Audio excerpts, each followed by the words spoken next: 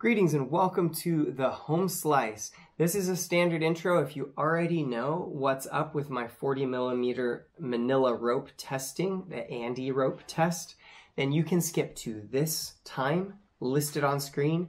This is where the actual edge test begins. If you haven't been here before, then you've caught me in the middle of a testing series where I'm taking Victorinox knives because they're simple steel that's mainly just steel. There's not a bunch of extra alloys and carbide things going on in them. And I'm testing what different sharpening stones do to them. I'm testing fine, medium, and coarse stones individually. Then I'm taking the best from those and I'm making what's called a dual grit edge. If you're new to the channel, a dual grit edge is where you sharpen one side coarse or medium and the other side of the edge you sharpen fine. It has some really interesting characteristics. Usually it creates an aggressive edge that lasts longer than it normally would with either coarse or fine, with some exceptions, which we're testing to find out.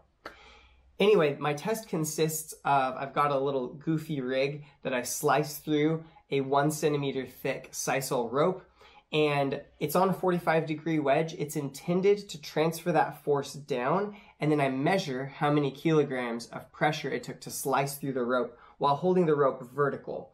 That's intended to take forward motion and quantify how much pressure it took to slice through. This gives you some rough idea of edge aggression.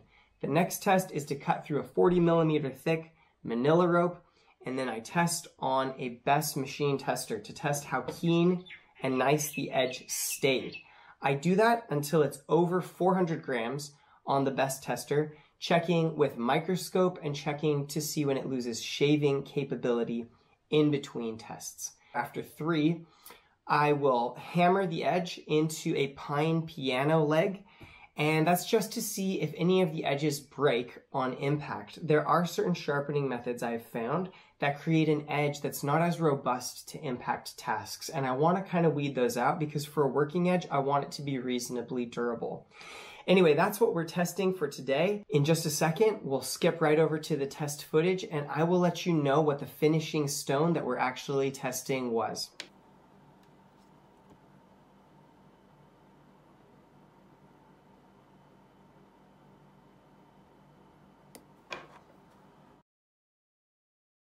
What's up guys, just recently got a 1000 and 3000 grit combination waterstone by SueHiro. I'm testing the fine side of it today, and the aggression hits 2.9, which when you take away the weight of the rig, that makes a new best score of 0.9 kg.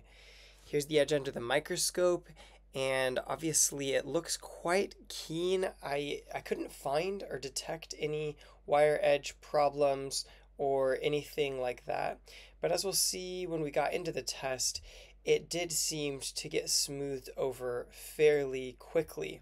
This is the first pass through the ANDE rope, and I must admit it takes quite a lot of effort on these really fine Japanese stones to get through the ANDE rope, but I still was surprised to see a 640 gram reading there. I retested a slightly different place, and the edge hit at 331 grams.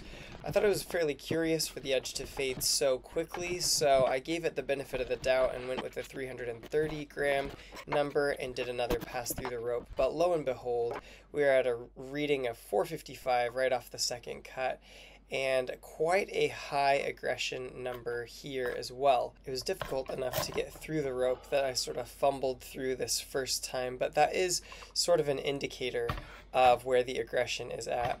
I reset the machine without the weight of the rig, and I freeze framed it here at the highest number, which was an 8.9 before I got through. That makes for 6.9 kilos of slicing aggression, and that is a loss off the original reading of 6 kilos, which is not the best reading that we've seen so far.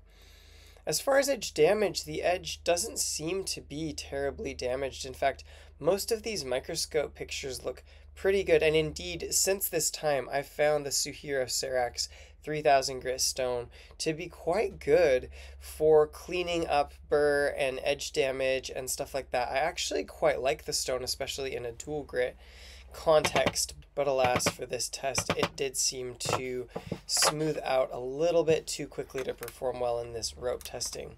In the impact test, we started out with a number of 455 off of the last reading, and after the hammers into the pine piano leg, we've got a number of 465. So not a lot of loss, also indicating pretty good cleanup. That sawdust that you see along the edge there is where it penetrated into the piano leg. So this is the impact zone, and I don't see any major problems. My last test is on screen now. For all the rest of you, I'll say peace out from the home slice.